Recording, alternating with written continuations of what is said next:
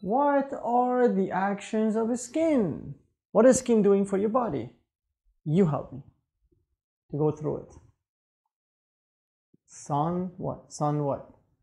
Sun is doing what? Protection! Very good. The first very important action of the skin is protection.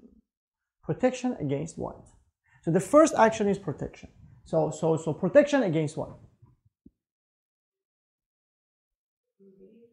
Protection against light, for sure. They're harmful lights, okay? That's number one. Protection against germs and bacteria, right? Germs and bacteria cannot go into your body, right? So you don't get easily, in fact, people, they have severe burns. You know, the most common cause, they die after a couple of days. If the percentage of skin burn is so big, so they die of infections. Even the strongest antibiotics, they're not going to save your life, you know, because of the skin protection is such a strong protection, it doesn't allow the germs to come to your body. The moment you don't have it, a lot of germs come to your body and your body cannot do anything. Against what again? With protection against what again? We said against the harmful physical things such as sunlight, harmful germs, and also protection against dehydration. You know, you can easily lose a lot of water through skin. It's a huge surface. And this skin doesn't allow that the water gets evaporated from your body. If you don't have a skin, again, the example of severe burn. You know, people, they just lose a big amount of skin. If we don't give them a lot of fluid right away, they will die of severe dehydration. Did you know that? If somebody has crazy burn, the first concern a doctor has is to replace the water is evaporating from the surface of the body. You see how important the skin you have right now? Huge value. So these are the things that we do it in terms of protection. What other actions of skin we have other than protection? Skin can also do, we call it regulation. Regulating what? A couple things. Temperature, very good. How the skin can control or regulate temperature, how? We don't know, you just know its temperature. We don't know how. I'll tell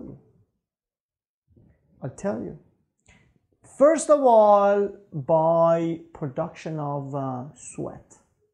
If your body temperature going high, if you have heat, the sweat will let the body get rid of the heat.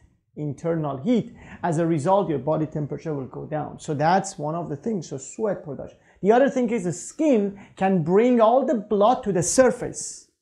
You know, when you go to hot area, so your skin become red. The reason is all the blood comes to the superficial and the skin will allow the heat evaporated from the surface of the body, and then the body inside become cool, will cool down. You see that?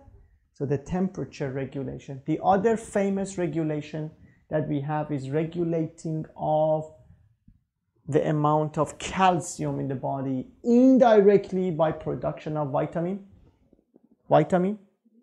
D, exactly. So the sun exposure to the skin will promote the production of vitamin D. So vitamin D is produced in the skin. Actually, it's not that simple, because the skin produces a type of vitamin D. This vitamin D is not active yet. It needs to go to the liver, then go to kidney to become fully active. Then is helping you to absorb more calcium. So the active vitamin D helping to absorb more calcium. So if you don't have a skin, you cannot produce the vitamin D. You cannot start the cycle that I just told you. As a result, what happens? You cannot absorb calcium, and you cannot regulate the amount of calcium in the body, which is a very vital mineral for the activities of heart and muscles. So we have protection, we have regulation. What's the third action of the skin, which is very important also? What is it? You don't know. Me neither. A major action of the skin is what? Is touch sensation. That's the third one, is sensation activities. because a lot of nerve endings ending to the skin, so you can feel everything through your skin. You can feel touch, you can feel pressure, you can feel temperature, you can feel pain. These are the sensations you get it through the skin. You can feel vibration, and also you can feel, I said what? Touch, pressure, pain, vibration, temperature, and you can feel, what else? What other feeling you get from the skin? You don't know. I know. Itchiness and tickling. These are also some sort of combination of different sensations that you get through your skin. So that's it. These are the three main types of activities of the skin, which is protection, regulation, and sensation.